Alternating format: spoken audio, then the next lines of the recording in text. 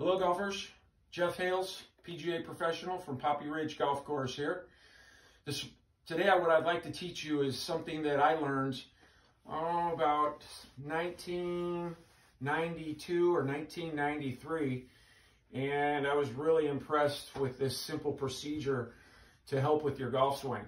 It's really good for beginners and intermediates, and it's great for advanced golfers just to tune up your ball striking and work on your full swing. So let me show you what I learned. It's called hinge, turn, swing, or it's also called 3 steps to a perfect backswing. I wish I invented it, but of course I did not. I use it quite a bit in my teaching practice, and I use it for myself as well from time to time.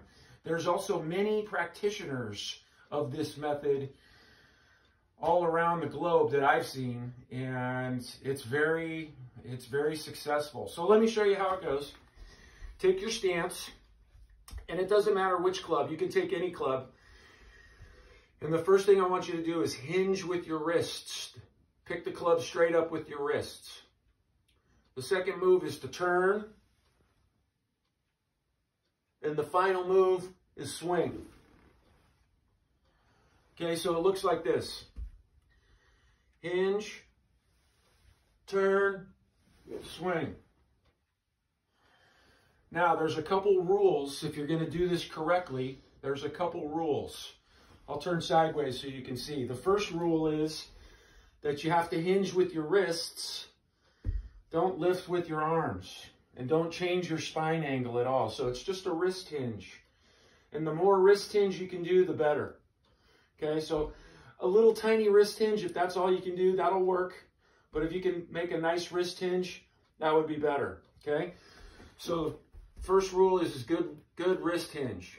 The second rule is the shaft should bisect both arms. It should come up right between both arms. So when you hinge your wrists, the shaft should come up between your arms. It doesn't want to come up to the side.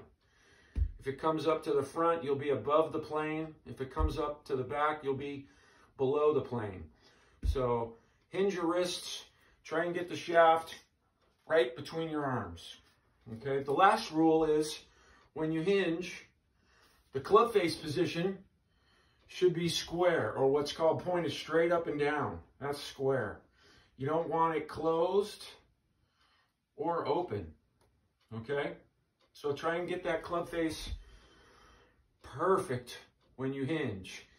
If you can get those 3 things in line, go ahead and make your turn and then swing through. I think you'll be amazed at the contact and how straight the golf balls go. All right, that's it. I hope this serves you well. Have a great day.